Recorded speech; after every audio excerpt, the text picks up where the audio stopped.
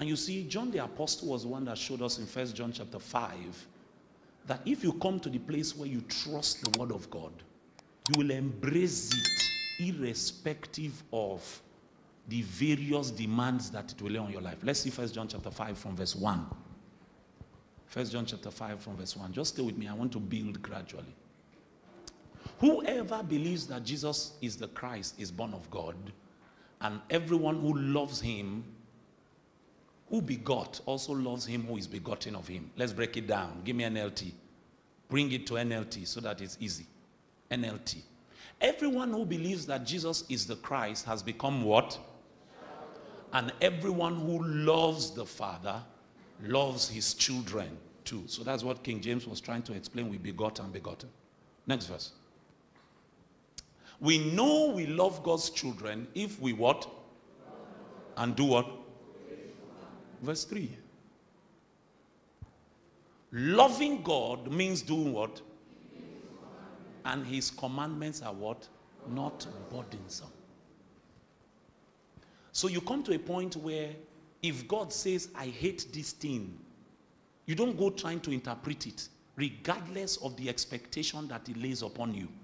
The expectation of God's revealed will in scripture might lay such a demand upon you that, like Peter, after hearing Jesus talk about marriage, you say, Kai, it's better that a man should be single.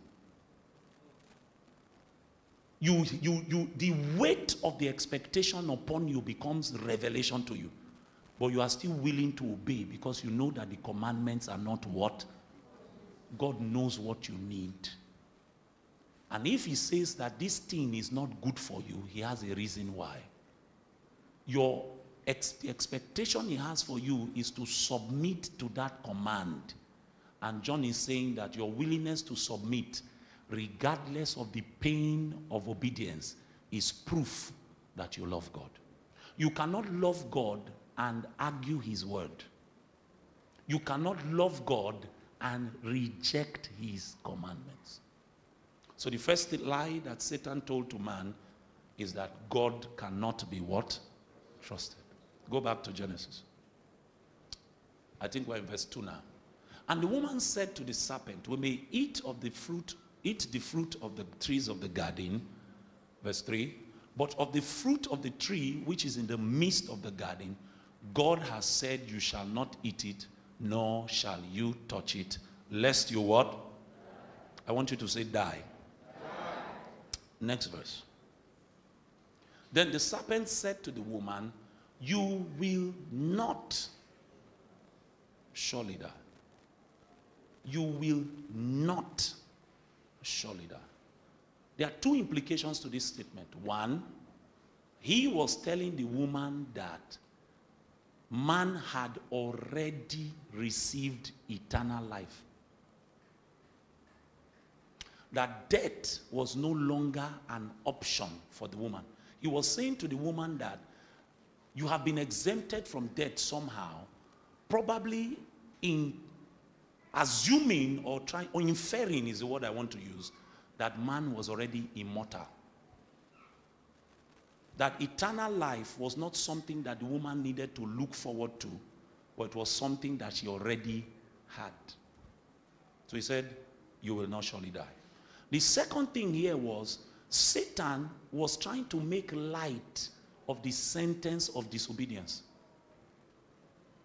He was trying to give the woman the impression that if you disobey, death is not a consequence that will actually happen to you. So he was undermining the consequence of death, and he was inferring that man already had eternal life. The reason I'm starting here is we need to know what happened to man, that resurrection became such a critical matter in the establishing of our faith. Satan said, you will not die. So feel free to disobey God, but nothing will happen to you. You already have life. And this life, nothing will happen to it. Does it sound familiar? You know that there are people now, messengers of Satan, I like to call them, who are still carrying this message that once you have made contact with God, you cannot lose your salvation. It's the same thing as saying you will not surely die. Let me give you an example. How many of you have graduated from university? I'm going to ask you a question, so be prepared. Don't worry, it's not Laplace theorem. It's nothing serious. Now imagine that as you came into the university campus on the day of your orientation, you know they do orientation, right? They now say to you that, don't worry. See your first class certificate. First class accounting. Say, take. We have given it to you. No matter what you do, you have graduated. Will you read? Somebody say, ah! You know what they call awoko? Awoko. I know the young people might not know awoko. Do you know awoko? Where you read all night. Have you ever tried to do awoko and you put your leg inside water and you still sleep? Have you bought 500 naira cola? They say cola used to drive sleep. Then you now bought 500 naira. And you were eating cola like the way goats eat grass. The more you eat the cola, the more you sleep. Have you gone to do all night reading before? And when you are coming from the reading, they say, Bob, you don't read. You are saying, not be smart, you know. But you yourself know that the sleep, you slept away your destiny. In fact, if not that God showed you mercy, you should not have woken up. But as you are entering the hostel, everybody say, Bob, you don't finish the course. You say, not be smart, you know.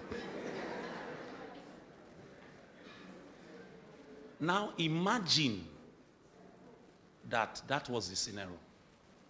Satan came and told them that don't worry about the end. Don't worry about the consequence. It's been sorted out. You will not surely die. So what they are telling the average Christian in modern day is, don't make effort to know God. Don't make effort to fight carnality. Don't make effort to live holy, regardless of what you do. Stay with me, please, or stay. That death that the Bible calls the second death, where the Bible says that those who refuse to live for God, he says that they will be cast into the lake of fire, which is what? The second death. Satan says, don't worry about the second death. You are already secured. Don't believe that you will die. You already have immortality. Your soul is already saved. Are you here? Do you know that Jesus, in one of his preaching messages, his messages in scripture, he said that don't be afraid of them that all they can kill is what? Your body. Okay, let's read it. I think it's Matthew 15. Give me, no, not 15. Matthew 27, give me verse 15. I think so. I think it's Matthew. No, not here. Let me find that scripture.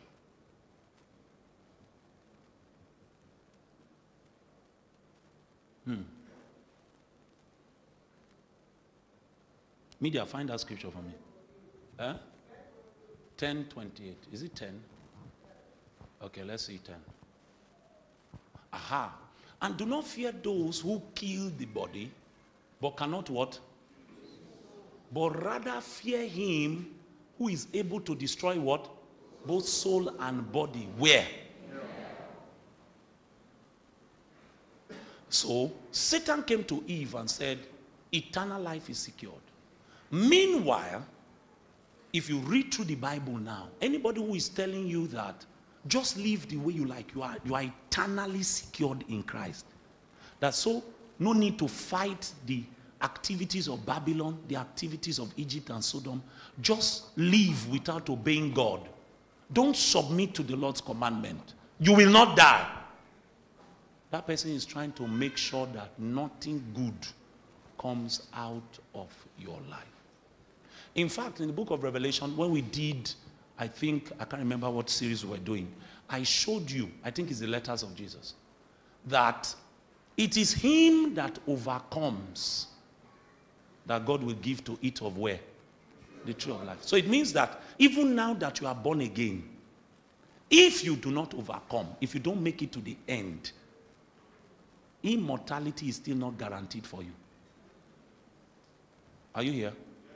Or let's read it. Revelation 2:7. Revelation 2:7. You've heard many Easter messages. I'm just trying to establish something in your spirit, then we pray. He who has an ear, let him hear what the Spirit says to who? To him who overcomes, I will give to eat from where? Which is where? In the midst of the paradise of God. Give me Revelation 22, verse 14. Revelation 22 and verse 14. Blessed are they who do what? That they may have right to the tree of life and may enter through the gates into the city. What's the city there? The New Jerusalem. Are you with me? So, what Satan is promising was, remember that the lure of Satan's evangelism was disobey God. He began by first saying, don't believe what God has said. Are you with me? Yes, whoever controls your belief system can determine the trajectory of your life. If there is one that controls what you subscribe to, what you believe, that one can determine how your life will turn out. That's what I'm saying. And what Satan first attacked was the word of God. Don't trust the word. So when Jesus says, know ye not that your body is the temple of the Holy Spirit, and anyone that destroys that temple, the Lord will also, Satan says, is a lie. When God says that he that is joined to a harlot is one body with her, the Satan says, is a lie. When Jesus says that except you repent and turn away from your sin, you will suffer in hell. That hellfire so is a place where there is gnashing of teeth. Satan says is what? Is a lie. That you can live anyhow and you will not die. You will not suffer judgment. You know what Satan is also saying? He's saying that the future is not true. You know, I like to talk about the resurrection of Jesus. But tonight I want to speak about your resurrection. When you wake up, what will be waiting for you? That's what I want to ask you tonight. Because whether we like it or not, some of us sitting in this room will be dead before Jesus returns. Do you know that 30, 40, 60 years from now, the stories that will be told about this meeting will be stories of men that have already died. 30 years from now, some people in this room will already be 80.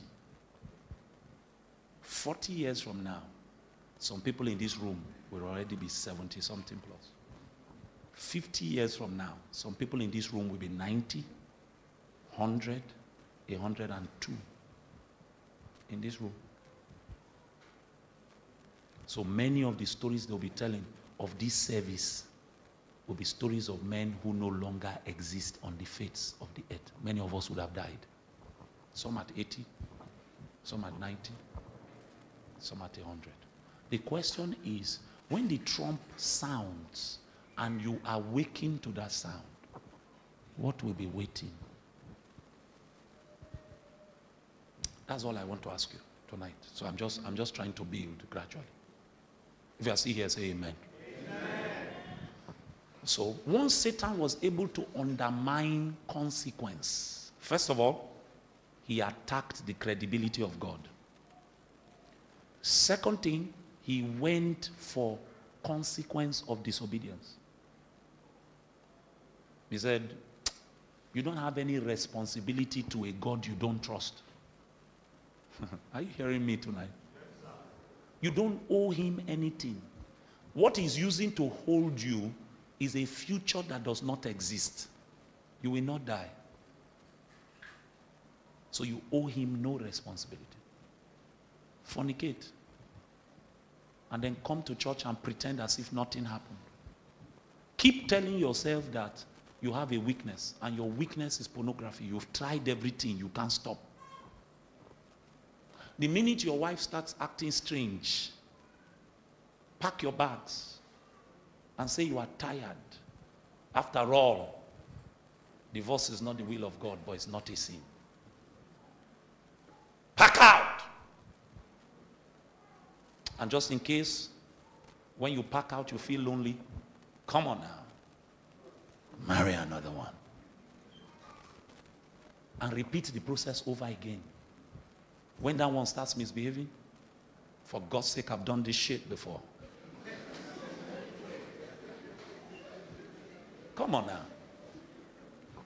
Pack your bag. Rent another house. Marry another one. After all, there are many who are like that. Many great men. Some of them are on their 5th husbands. Some on their 5th wives. If those ones have not died, I'm just on my 2nd one. Who are that whole mountain?